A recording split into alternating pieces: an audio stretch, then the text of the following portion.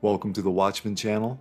This channel is all about world news and Bible prophecy, pointing to the soon return of our Lord and Savior, Jesus Christ. I am asking that if you can, to please help to financially support this ministry. If you feel led to pledge any amount of money, it would be extremely helpful and greatly appreciated. There is a PayPal link in the description box and in my pinned comment below. You can also donate using Cash App. My cash tag is $Watchman1963. Thank you all so much for your prayers and support. God bless. Jesus said, as a sign of his coming and the end of the age, there would be an increase in deception, false Christs who will deceive many, wars and rumors of wars, nation against nation and kingdom against kingdom, famines, pestilences, earthquakes, Christian persecution, apostasy, false prophets, and lawlessness, causing the love of many to grow cold. Jesus said all of these signs would come like birth pains. Jesus was likening last days events to a woman in labor. As the labor progresses, the pains increase in both frequency and intensity until the baby finally comes. As we get closer to Jesus' return, all the signs he gave us as a sign of his coming and the end of the age will become more frequent and more intense. All of these signs are manifesting around the world in our time. John 15:18-20. If the world hates you, you know that it hated me before it hated you. If you were of the world would love its own. Yet because you're not of the world, but I chose you out of the world, therefore the world hates you. Remember the word that I said to you, a servant is not greater than his master. If they persecuted me, they will also persecute you. A Christian school is suing school officials. It says its school teams were banned from participating in future sports tournaments after a girls' basketball team refused to compete in a game against a biological male. The lawsuit says the Vermont Principals Association won't even allow the school and its students to participate in co-ed academic competitions like the GOB, Science and Math Fair, and Debate and Forensic League, all because the school believes biological boys are boys and cannot affirm otherwise. Tommy, what do you think about this? Besides the fact that it's completely ridiculous this happened in the first place, I'm really happy to see this Christian school standing up and fighting back. It's about time we have not only parents banding together, but schools and schools officials banding together. But let's also go back to this original situation here, not competing against a team that had a transgender athlete. That's not only an issue of fairness, Carly, that's an issue of safety. We have seen athletes that are transgender competing against biological female athletes being hurt on more than one occasion. So this is not only, again, an issue of fairness and competition in sport, this is a safety issue. And the fact that now there are students that just want to compete, there are students that want to compete in academic competitions, there are students that want to compete in any type of competition at that level to be able to get, academic scholarships or to receive accomplishments, to participate in extracurricular activities, being stripped away from them so that that district can send a virtue signal that is essentially worthless. I'm glad this school is fighting back. And we also have to remember that if schools would band together and if parents and students would band together, then they would have the louder voice in this because they are the majority made to feel like they're the minority. It's time to stand up and see you've got an army behind you. Remember to pray for our persecuted brothers and sisters in Christ. Remember the prisoners as if chained with them, those who are mistreated, since you yourselves are in the body also. Hebrews 13:3, 1 Corinthians 12:26. And if one member suffers, all the members suffer with it. Or if one member is honored, all the members rejoice with it. Matthew 5:10-12. Blessed are those who are persecuted for righteousness' sake, for theirs is the kingdom of heaven. Blessed are you when they revile and persecute you, and say all kinds of evil against you falsely for my sake. Rejoice and be exceedingly glad, for great is your reward in heaven, for so they persecuted the prophets who were before you. 1 Corinthians 16:13. Watch, stand fast in the faith, be brave, be strong. Oh, does this sound fair? A biological male swimmer shattering a New Jersey college record, but only after switching from the men's team to the women's. Megan Cortez Fields swam on Ramapo College men's team for 3 years before moving to the girls' team this season as a senior. The school swim team recently congratulating the transgender athlete on social media for breaking the school record in the 100-yard butterfly, but later deleted the post, citing the need to, quote, protect their teammate from insulting comments. Deuteronomy 22:5. A woman shall not wear anything that pertains to a man, nor shall a man put on a woman's garment, for all who do so are an abomination to the Lord your God. In the meantime, we're going to turn our attention to this. A transgender college swimmer in New Jersey is making some waves today. This after breaking her school's record after transferring from the men's team over to the women's. Megan Cortez Fields smashed Ramapo College's 100-yard butterfly record on Saturday. She's now facing backlash, fierce backlash from some critics. This includes Riley Gaines, who joins us now. You told Fox News earlier, quote, "Those who choose to remain blind to the injustice of allowing mediocre male athletes to become record-breaking female athletes are either incompetent or misogynists. Women are being asked to smile and step aside and allow these men onto our teams, all the while stripping us of opportunities, privacy, and safety." Well, I mentioned that about the first piece, about either being a misogynist or incompetent, because the evidence is there. This is really this issue, this gender ideology movement, it's really only adversely affecting, as it pertains to sports at least, it's only adversely affecting women. We don't see biological women, which I want to be clear, I hate using that word. We don't see females going into men's sports and becoming record smashers. This is only going one way. That's what I mean by that. And the other part of that statement was speaking from direct experience, my real life lived experience, because we were asked to smile. We were told we were the problem if we felt uncomfortable undressing next to a male. We were told we needed to be kind. We needed to be inclusive. We needed to apologize if we didn't feel like it was fair or just to allow men to take our spots on the podium. This is the performance record of Megan Cortez Fields. She set a record in her division. First place in the 100-yard butterfly, coming in at 57.22. Second place finish in the 200-yard individual medley at 2 minutes and 12 seconds. Like Leah Thomas, she is a full head taller than her teammates. And clearly this is a transition that happened after puberty. This swimmer was swimming with the males and was sort of like Leah Thomas, mediocre in competition, then gets into the women's category and starts blowing records away. You're exactly right. As a swimmer myself, I can attest to these times and what they mean. 57 seconds in a 100-yard butterfly for the men is atrocious, for lack of a better word. That's not competitive by any means. This is Leah Thomas 2.0, I think we could say, and it's not the last time this is going to happen. No, and it's not even the only time. This has happened at Roanoke College. Now we're seeing it, of course, in New Jersey. There are other instances around the country. I mean, look at Massachusetts, for example, where a young woman's safety was jeopardized. She had her teeth knocked out, had to undergo facial reconstruction surgery because of a male athlete playing on the women's team. Same thing with high school volleyball player Peyton McNabb. A year and 3 months since she was spiked in the face by a male player posing as a woman, she's still partially paralyzed on her right side and has vision impairment and has to have special accommodations for testing at school and isn't playing college sports like she thought she was going to, like she had planned for herself. That's why this matters, because in the name of inclusivity, we are excluding female athletes, which is everything that Title IX was passed to prevent from happening. We now live in an Isaiah 5:20 world where evil is good and good is evil, where the sin of being a homosexual or transgender is openly celebrated and even glorified. One of the many signs that we are living in the end times is the epidemic of homosexuality that is sweeping the world today. Jesus said he would return at a time when society parallels the days of Lot, as we read in Luke 17:28 through 30.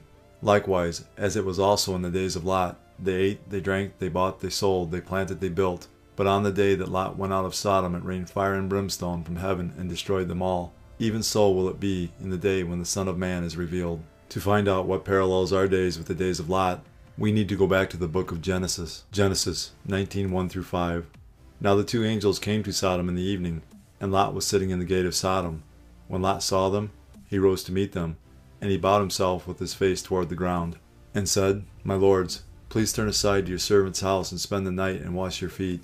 Then you may rise up early and go on your way. They said, No, we will spend the night in the town square. But he pressed them strongly, so they turned aside to him and entered his house. And he made them a feast and baked unleavened bread, and they ate. But before they lay down, the men of the city, the men of Sodom, both young and old, all the people to the last man, surrounded the house. And they called to Lot, Where are the men who came to you tonight? Bring them out to us, that we may know them. The term know them isn't a friendly handshake and how are you. It is to know them in a sexual way.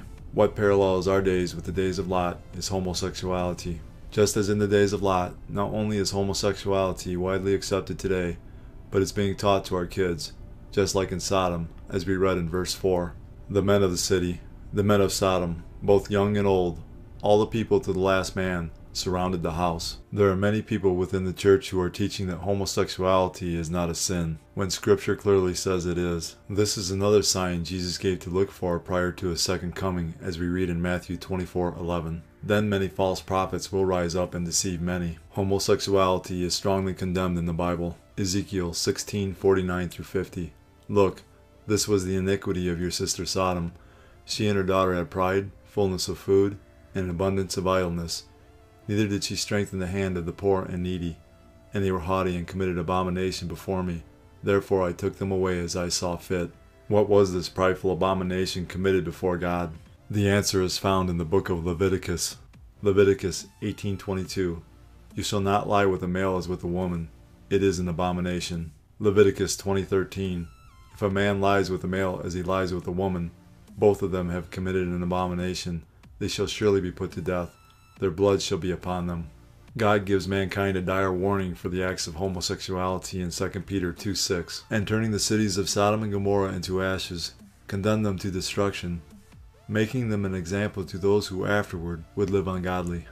God also offers forgiveness to those who are living a life of homosexuality, as we read in 1 Corinthians 6:9-11. Or do you not know that the unrighteous will not inherit the kingdom of God? Do not be deceived, neither fornicators, nor idolaters, nor adulterers, nor effeminate, nor homosexuals, nor thieves, nor the covetous, nor drunkards, nor revilers, nor swindlers will inherit the kingdom of God. And such were some of you, but you were washed, but you were sanctified, but you were justified in the name of the Lord Jesus and by the Spirit of our God.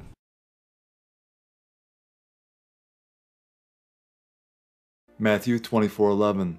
Then many false prophets will rise up and deceive many. False prophet is the Greek word pseudoprophetes, which means a pretended foreteller or religious impostor. A false prophet is a person who spreads false teachings or messages while claiming to speak the word of God rather than speak the word of the Lord. False prophets deliver messages that originate in their own hearts, as we read in Jeremiah 23:16. Thus says the Lord of hosts, do not listen to the words of the prophets who prophesy to you. They make you worthless. They speak a vision of their own heart, not from the mouth of the Lord. In the New Testament, Jesus warns his followers about false prophets, as we read in Matthew 7:15-20. Beware of false prophets, who come to you in sheep's clothing, but inwardly they are ravenous wolves. You will know them by their fruits. Do men gather grapes from thorn bushes, or figs from thistles? Even so, every good tree bears good fruit, but a bad tree bears bad fruit. A good tree cannot bear bad fruit, nor can a bad tree bear good fruit. Every tree that does not bear good fruit is cut down and thrown into the fire. Therefore, by their fruits you will know them. Jesus then gives a dire warning to false prophets, as we read in Matthew 7:21-23. Not everyone who says to me, Lord, Lord, shall enter the kingdom of heaven, but he who does the will of my Father in heaven. Many will say to me in that day, Lord, Lord, have we not prophesied in your name, cast out demons in your name, and done many wonders in your name? And then I will declare to them, I never knew you. Depart from me, you who practice lawlessness. Tonight, dozens of churches, United Methodist churches nationwide, are disaffiliating, divided on issues involving human sexuality, including same-sex marriage. 10 Tampa Bay Shannon Clough spoke to one local pastor in St. Petersburg who explains why his church is staying. Allendale is a United Methodist church that is committed to doing the work of anti-racism and loving and affirming LGBTQ people, standing in solidarity with those who are being marginalized. That's why Reverend Andy Oliver at Allendale United Methodist Church proudly performs same-sex marriages. We proudly do so because it's the right thing to do. In the past week, 55 Florida United Methodist churches disaffiliated.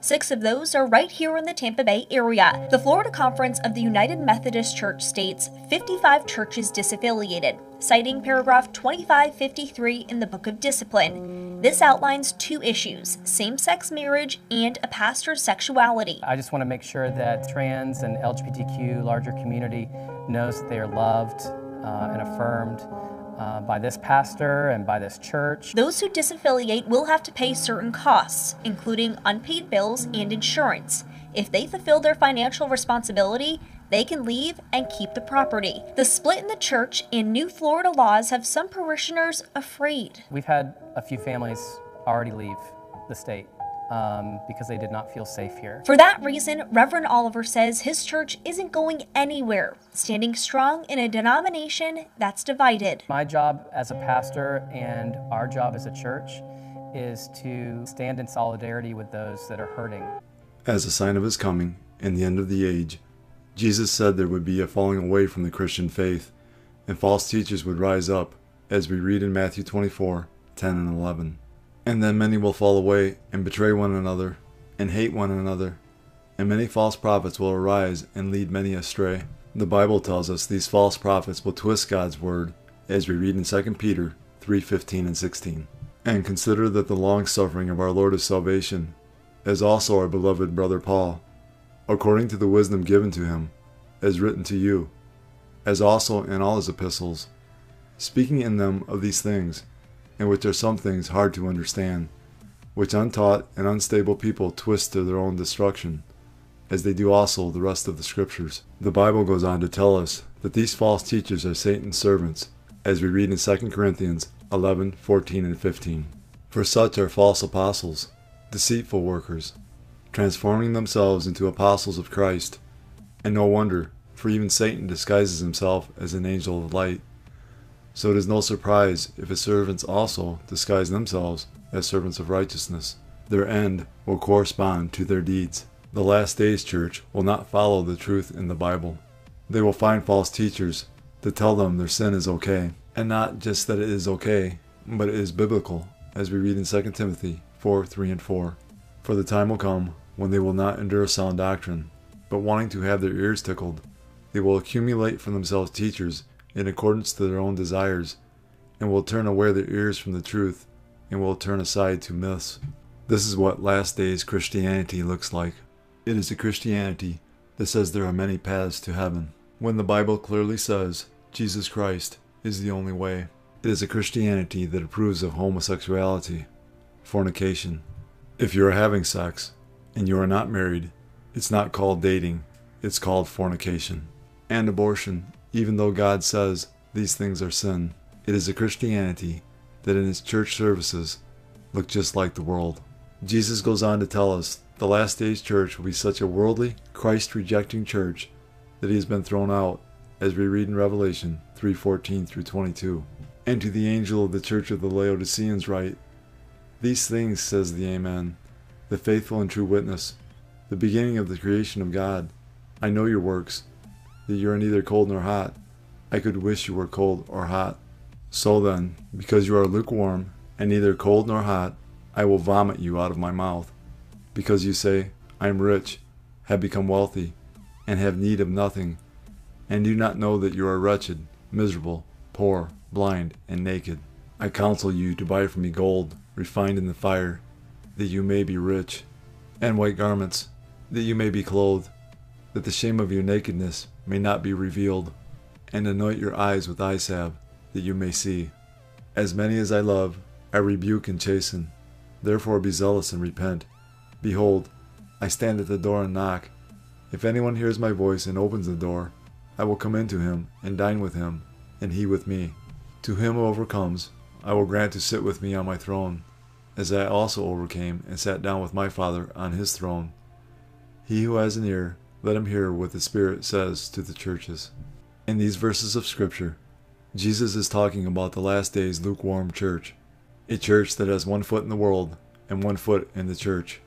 This church is so disgustingly lukewarm that Jesus vomits it out of his mouth. Jesus counsels the last days church to buy from him gold, which is purity, white garments, which is righteousness, and eye salve, which is truth.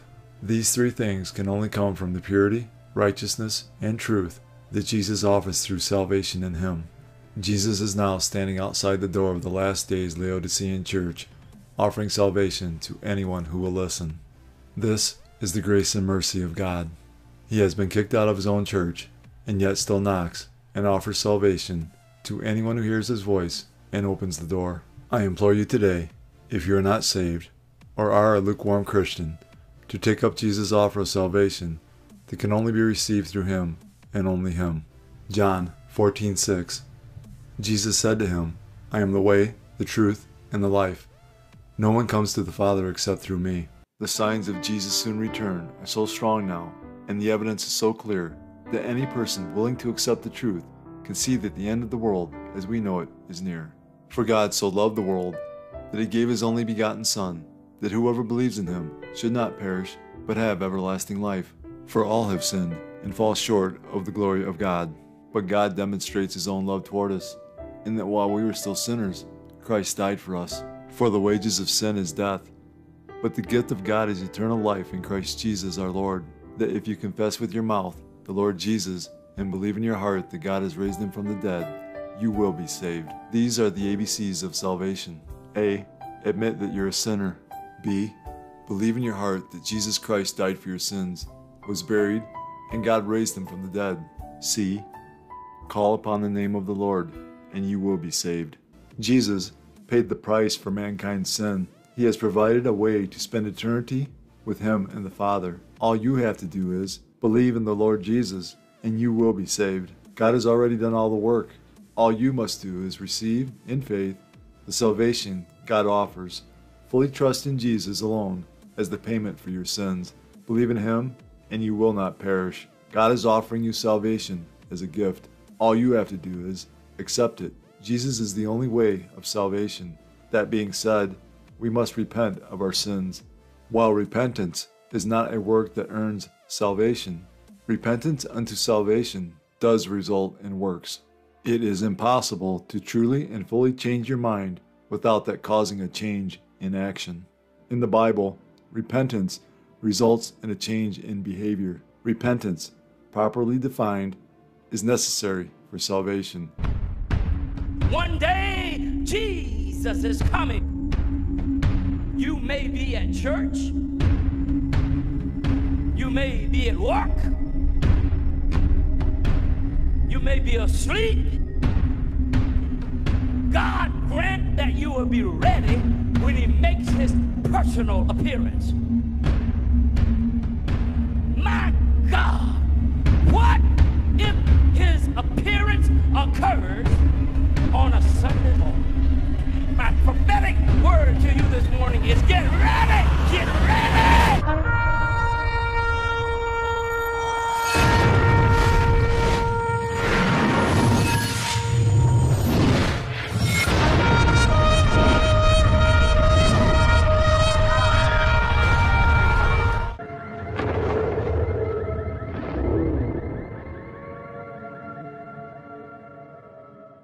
Time is short.